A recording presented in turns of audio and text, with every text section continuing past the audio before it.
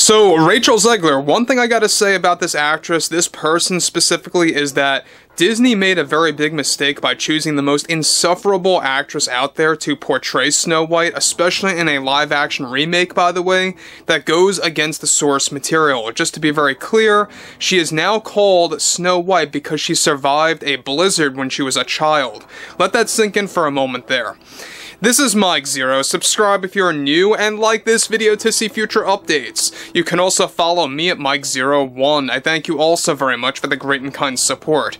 Now, I've said this multiple times, but the one thing that you never want to do, either as an actress, an actor, singer, producer, whatever it is, musician, you don't drag politics into your career, and that's exactly what Rachel Zegler did, Robert De Niro, Jimmy Kimmel, and many, many others within the film industry. But focusing here on Zegler in isolation, after she made her political comments on Instagram and how that backfired, forcing her to apologize via the Walt Disney Company, really forcing her to actually make that call, and we'll talk a lot more about that.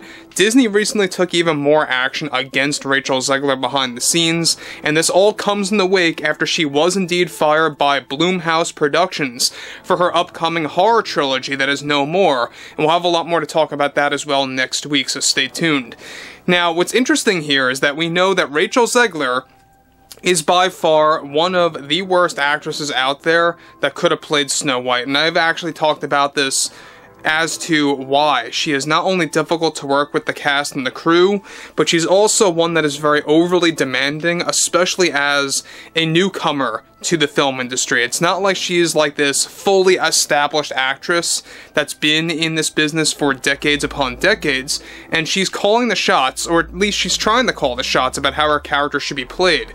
Now, specifically, with the Walt Disney Company already going through multiple financial cutbacks for all of their divisions, one monumental development going on now involves more to do with Rachel Zegler and the extensive backlash that she is receiving, and how Disney recently took action, especially, like I said, after Blumhouse Productions fired Zegler from a horror film trilogy after the political comments that she had made. Now, already the marketing campaign for Snow White 25 and the entire press tour is in shambles, as Rachel Zegler is now officially going through financial hell with her connection to the Walt Disney Company.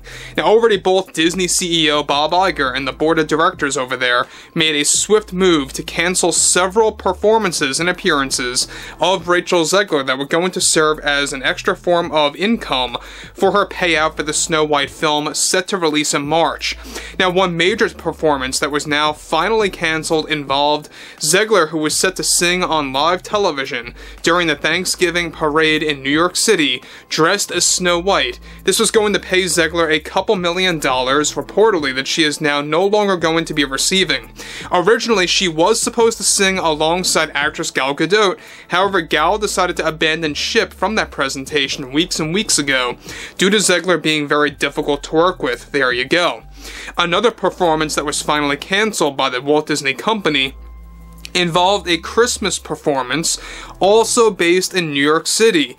Though the exact location was not known, it was set to take place somewhere within Times Square, where she was also going to be dressed as Snow White yet again. Again, this was going to pay Zegler a few $1 million, serving as residual payments to the Snow White film for the marketing campaign that are now in a nosedive situation.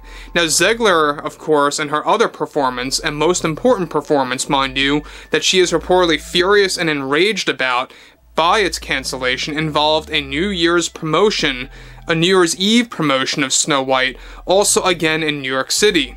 Now, the plan was for Disney to prop up Zegler as not just an actress, but also as a singer, as a musician, if you will, to a degree, as Rachel is said to be attempting to expand her career beyond acting as a backup plan for obvious reasons. Now, Zegler is already fighting the Disney studio executives from making this swift move that will save them millions of dollars and save a shred of their image of whatever's left regarding Snow White 2025.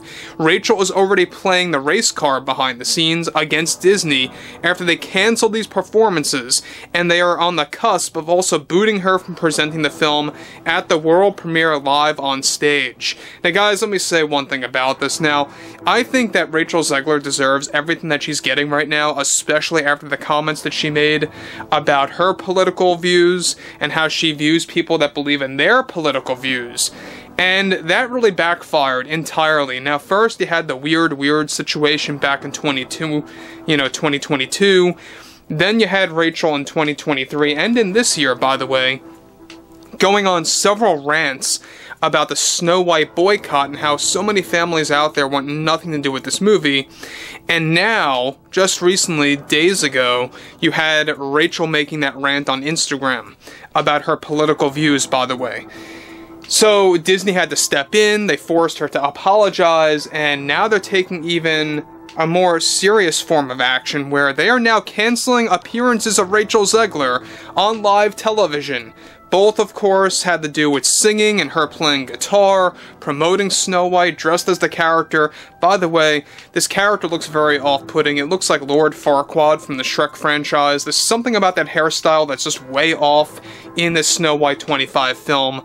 Just putting it out there, and I put it out there before, by the way, but moving onwards, alright, this is where it gets a little bit more intense, is that Disney shareholders, believe it or not, are already pressuring Disney to fire her completely from the Walt Disney Company, even though she was removed from all upcoming Disney projects that she was supposed to be involved in, one of which, by the way, was Toy Story 5. She got booted from that. Shareholders are now concerned over Snow White's performance, especially after the recent comments that she displayed that are best described as irredeemable behavior and her apology as not authentic. The cast and crew are said to have dealt with Zegler's growing negative personality trait time and time again.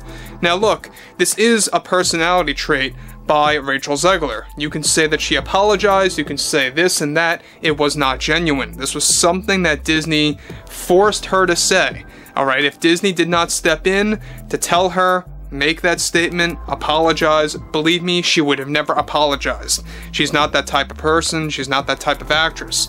So again, the Walt Disney Company did this because the backlash was just, well, too large. Number one, the general public, the majority of the public spoke, and the media actually covered this for the very first time. So, first you had the weird situation. The media didn't really cover it all that much to that degree as they did just recently. And that really spoke volumes. It really put Rachel Zegler in the hot seat to the point where Disney just had to do something. They had to take some kind of action, publicly speaking. Now look, a lot of this now is really making Disney think twice about what they should do with Snow White, and we talked about this. Bob Iger has been having serious conversations with the board of directors on whether or not they even want to debut this film theatrically now.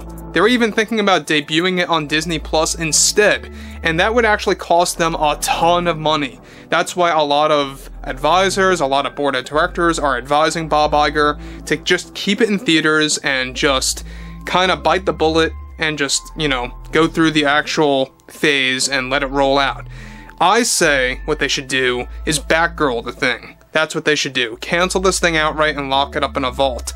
But overall, I would like to hear what you all have to say about this below in the comments. And if you guys did enjoy the content for today, make sure to drop a thumbs up on this video to support the channel, and I will catch you guys later.